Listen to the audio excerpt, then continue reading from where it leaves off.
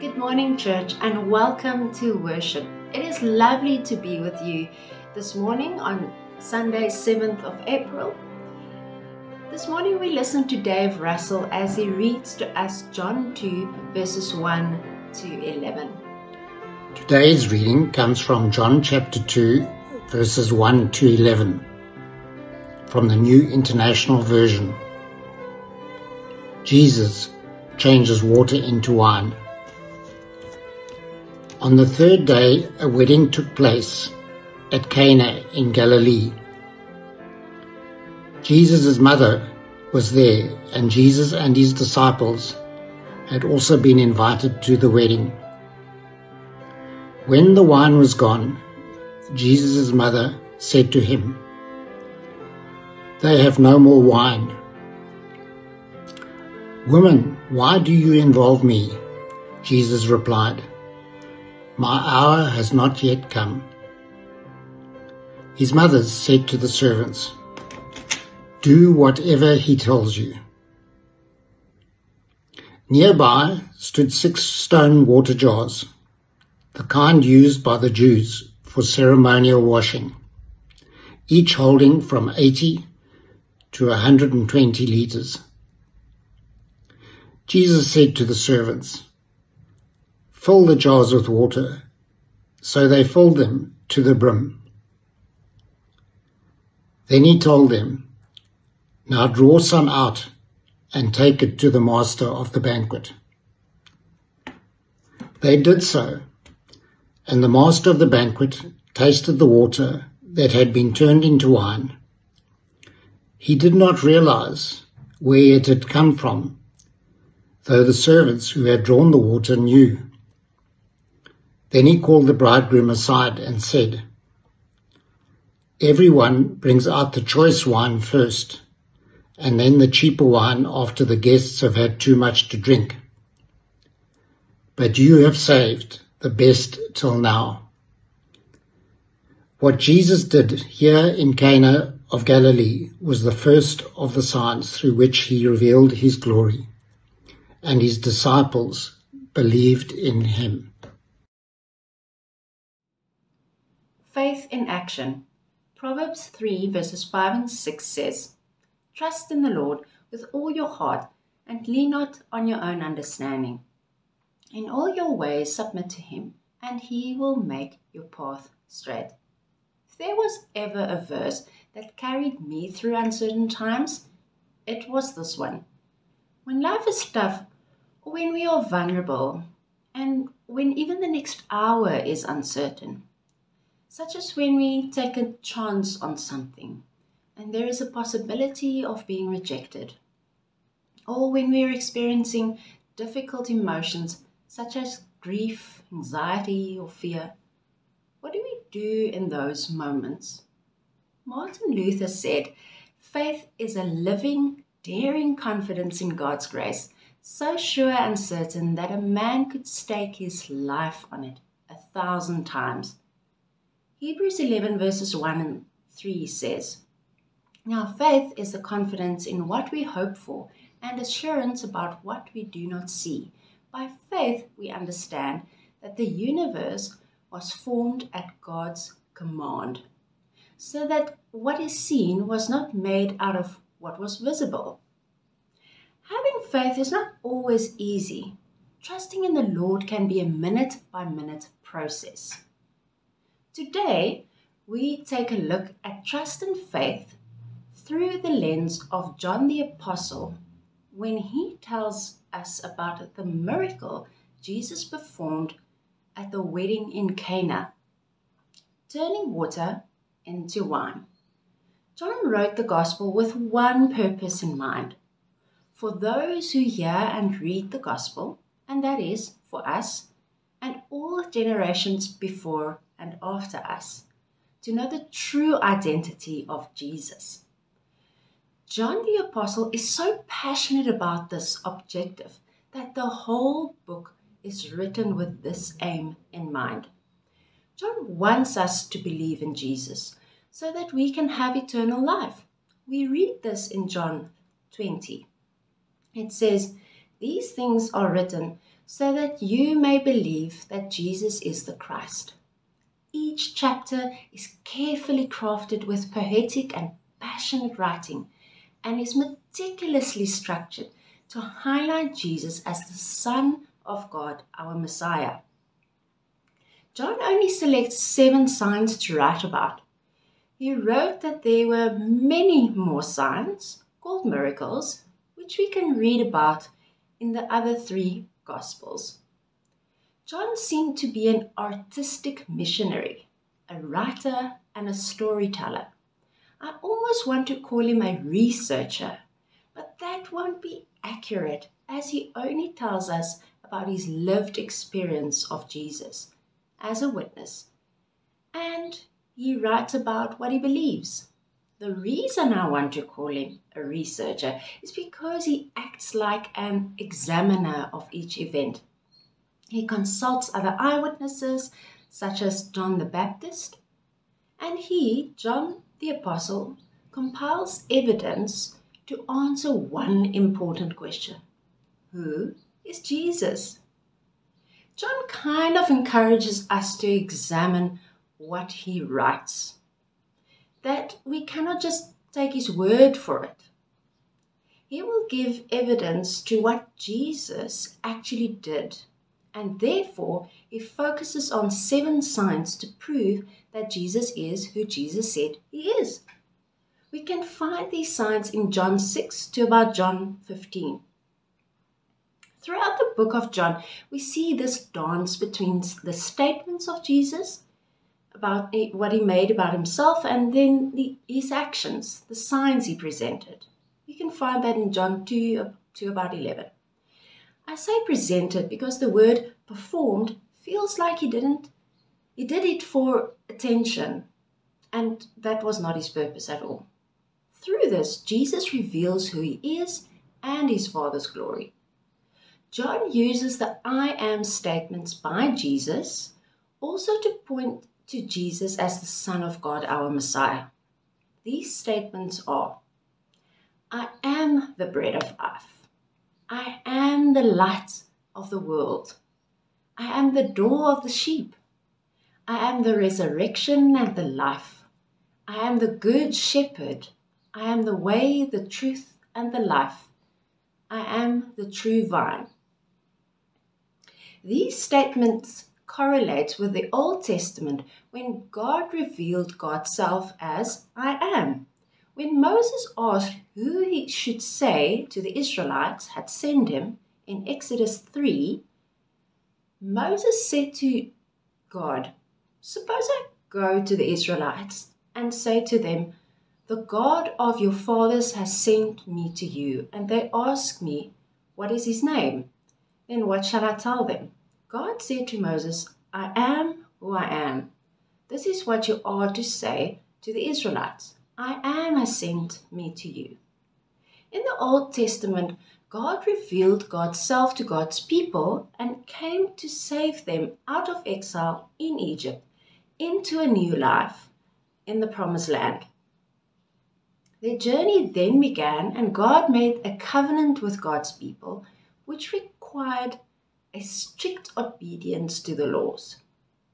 Part of the laws was about observing important rituals, such as ceremonial cleansing, washing, and of course, to choose a lamb without blemish to be sacrificed for the atonement of sins of the people. This is the Old Covenant. With this in mind, let's take a closer look at our scripture reading for today and dissect it. Verse 1. It reads, on the third day, a wedding took place at Cana in Galilee. Jesus' mother was there, and Jesus and his disciples had also been invited to the wedding. Commentaries say it is possible that it was the wedding of a close friend or a family member of Jesus. We also know that Jesus' brothers were there because later in the book of John, they traveled with him to Capernaum. So the likelihood that this wedding was for a close relative is a reasonable assumption. Verse 2. When the wine was gone, Jesus' mother said to him, "They have no more wine." This also seems to indicate that Mary, Jesus' mother, might have been involved in organizing the wedding. Because of how did she knew that there was no more wine left? We don't know if Mary wanted Jesus to do anything about it, but it really comes across as if Mary is asking Jesus to save the embarrassing situation. You know that moment when your mom gives you the look and you know exactly what she means? This might as well have been such a moment for Jesus. Next verse. "Woman, why do you involve me?" Jesus replied, "My hour has not yet come." What a strange thing to say. Jesus addresses his mom as woman, and it is as if he has no attachment to her and places some distance between them. He seems to have separated himself from his family as his public ministry progresses. We read this in Matthew 12. It says, "While Jesus was still talking to the crowd, his mother and brothers stood outside, wanting to speak to him. Someone told him, 'Your mother and your brothers are outside, wanting to speak to you.' He replied, 'Who is my mother and who are my brothers?' Pointing to the disciples, he said, 'Here are my mother and my brothers. For whoever does the will of my Father in heaven is my brother and sister and mother.'" We can ask the question, why is Jesus acting this way toward his family? Was Jesus simply focused on doing the will of his heavenly Father? He knew exactly who he was and therefore was grounded and anchored in his heavenly Father, rather than any other relationship. We know that he loved his family because on the cross, he made sure that his mother was taken care of by John. He said, when Jesus saw his mother there and the disciple whom he loved standing nearby, he said to her, "Woman, here is your son." And to the disciple, he said, "Here is your mother." From that time on, the disciple took her into his home. But what did he mean? His hour has not come yet. We now know that his mother wanted to save him or fix the situation. This puzzles me. But I came across John 12, and this is like fast forward 3 years, and this passage was set in Jerusalem during the Holy Week before Passover. It reads, "Now there were some Greeks among those who went up to worship at the festival. They came to Philip, who was from Bethsaida in Galilee, with a request. 'Sir,' they said, 'we would like to see Jesus.' Philip went to tell Andrew, and Andrew and Philip in turn told Jesus. Jesus replied, 'The hour has come for the Son of Man to be glorified. Very truly I tell you, unless a kernel of wheat falls on the ground and dies, it remains a single seed. But if it dies, it produces many seeds. Anyone who loves their life will lose it, while anyone who hates their life in this world will keep it for eternal life. Whoever serves me must follow me, and where I am, my servant also will be. My Father will honor the one who serves me. Now my soul is troubled, and what shall I say? Father, save me from this hour? No, it was for this very reason I came to this hour. Father, glorify your name." Wait, what? Jesus used the same words 3 years apart? We can therefore make a link. Jesus was referring to the hour of his death and then the resurrection for the glorification of God the Father to save the world through the forgiveness of sin. If he performed this miracle, turning water into wine, his cover would be blown and the plan that God had for Jesus would be revealed. His identity will be known. We know that at this point, Jesus only had 5 disciples with him. He hadn't even called all the disciples to follow him yet. Jesus knew that if he did this miracle, the word would spread, and this miracle will set this plan of God in motion. Next verse. His mother said to the servants, "Do whatever he tells you." Mary simply brushed off Jesus' apprehension just by instructing the servants to attend to him. She obviously believed in his power and authority to do something about the situation right there and then. She probably didn't understand what Jesus meant when he said his hour has not yet come. Her focus was on the current situation. Their concerns are different.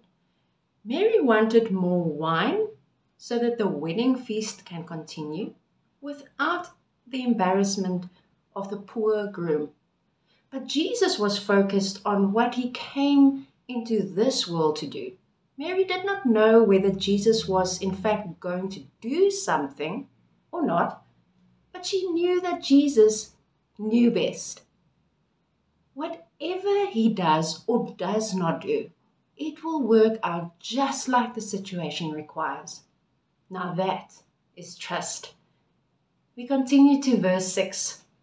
Nearby stood 6 stone water jars, the kind used by the Jews for ceremonial washing, each holding from 20 to 30 gallons. Now this is where things get really interesting. From the time of Leviticus, the Jews loved their rituals. They loved the law and believed, because of all their rituals and their covenant, that God gave to Moses a long time before. The stone jars were very important because they were not subjected to the impurity laws explained in Leviticus 11. But what caught my eye was that these jars were simply empty. Surely people would still wash their hands throughout the duration of the wedding. The old wine is finished, consumed, gone, and the ritualistic pots were also empty. So no cleansing and purifying could be done. Do these pots symbolize the Judaism of Jesus' day, which had turned into a dead religion rather than a relationship? It became all about the ritual. Did they love the rituals more than they loved God? The wedding party needed help. They couldn't find more wine on their own, and the feast would probably have stopped if the wine ran out. Mary knew that Jesus could save the situation, and so she turned to him in faith, asking him to sort it out. She had a relationship with him. She knew him. She knew who he was and therefore believed. Faith was important here. Even Jesus said to his disciples in Matthew 17 verse 20, in a very different context, but the principle is the same. He said, "Truly I tell you, if you have faith as small as a mustard seed, you can say to this mountain, 'Move from here to there,' and it will move. Nothing will be impossible for you." Let's continue to verse 7. Jesus said to the servants, "Fill the jars with water," so they filled them to the brim. So just like that, after Jesus told his mother it was not his time, he did what she indirectly had asked. Jesus gave the servants a task to do, and they did it. They were obedient, possibly hoping for the best here. Imagine if they didn't fill the jars. There would not have been more wine. Their servanthood and obedience kept the sign, the miracle in motion. John pertinently tells us they filled the pots to the brim. These were huge pots. Each pot could hold 30 gallons. Then there would have been approximately 680 liters of water altogether. Verse 8. Then he told them, now draw some out and take it to the master of the banquet. Again, Jesus gave the servants a task to do. If the servants left the jars of water just sitting there, believing they would embarrass themselves by going to the master of the banquet with water, the miracle would not have been known. Verse 9, they did so, and the master of the banquet tasted the water that had been turned into wine. He did not realize where it came from, though the servants knew who had drawn the water. Verse 10, then he called the bridegroom aside and said, everyone brings out the choice wine first, and then the cheaper wine after the guests have had too much to drink. But you have saved the best till now. Remember, we worked out how many liters of water the stone jars held. So in modern 750 bottles of wine, it would have been 906 bottles. Goeie genade, that's a lot. Now that is abundance. And not just abundance in quantity, but also quality. The wine was great, but better than any award-winning wine farm in South Africa could produce. Jesus controlled nature, the very place he created. He could recreate, change, and so on. Jesus wants to give us good gifts. He tells us this in Matthew 6, in the Sermon on the Mount. He says, therefore I tell you, do not worry about your life, what you will eat or drink, or about your body, what you will wear. Is not life more than food, and the body more than clothes? Look at the birds of the air. They do not sow or reap or store away in barns, and yet your heavenly Father feeds them. Are you not much more valuable than they? Can any one of you, by worrying, add a single hour to your life? Do we trust that the Lord wants to give us good gifts? Jesus taught that we should seek Him in prayer, because that is the way we get to know Him and trust Him. In the Sermon on the Mount, Jesus goes further to teach us that we should ask and it will be given to you. Seek and you will find. Knock and the door will be opened to you. We can therefore seek His kingdom and trust that He has our best interests at heart. Jesus said we will have trouble in this world. Look at the trouble He had in this world when He was crucified. But we know how that story turned out. He was raised from the dead and defeating sin forever. Let's continue to our last verse, verse 11. What Jesus did here in Cana of Galilee was the first of the signs through which He revealed His glory, and His disciples believed in Him.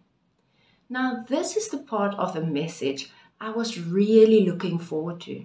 Remember when the wine ran out and the ceremonial pots were empty? The wedding needed wine. Jesus chose the old ceremonial cleansing pots, which represent the old covenant with Moses, the law and the rituals, and filled it with new wine. The old wine which ran out represents the end of the animal sacrificial ritual. Leviticus 17 verse 11 says, for the life of a creature is in its blood, and I have given it to you to make atonement for yourselves on the altar. It is the blood that makes atonement for one's life. The new wine represents the blood of Jesus. We know this represents His blood when Jesus told His disciples at the Last Supper in Matthew 26. He said, while they were eating, Jesus took bread, and when He had given thanks, He broke it and He gave it to His disciples, saying, take and eat, This is my body." Then he took a cup, and when he had given thanks, he gave it to them, saying, "Drink from it, all of you. This is my blood of the covenant, which is poured out for many for the forgiveness of sins. I tell you, I will not drink from this fruit of the vine from now until that day when I drink it with you in my Father's kingdom." Jesus did not replace the ceremonial pots or create something new. The old covenant, the law, he simply came to fulfill. Matthew 5 verses 17 says, "Do not think that I have come to abolish the law or the prophets. I didn't come to abolish them, but fulfill them." We just read that at the Last Supper on the evening, he was arrested. And before they crucified him, Jesus instituted a new covenant in his blood. The whole wedding feast seems like a parallel of the story of humankind. We cannot do things on our own, in our own strength. We have tried that. The Old Testament testifies to this. We need Jesus, our Messiah, to save us. Just a footnote before we close. Wine is also a representation and a symbol of joy. We read this in the Psalms and in Judges. We find our joy in Jesus, and he is no spoilsport. We can see that when he supplies 906 bottles of wine to a wedding feast. Think about this story in your own life, where you are currently struggling, vulnerable, or dealing with something difficult or unsure of the future. Maybe there's a positive job prospect or a goal or a dream, but you are afraid it won't happen. How does this sign in today's scripture reading relate to your own life? Do you turn to Jesus and ask him to guide you, or are you trying to do things in your own strength? Maybe there's a lesson to learn from how Mary and the servants handled the situation. Mary believed in Jesus. She trusted him, and the servants obeyed his instruction without question. What if Jesus told us something we didn't want to hear? Like when we applied for that position and we didn't get it, or when we get a diagnosis from the doctor. What is your response to him? Let's give a moment to think about this morning. Amen.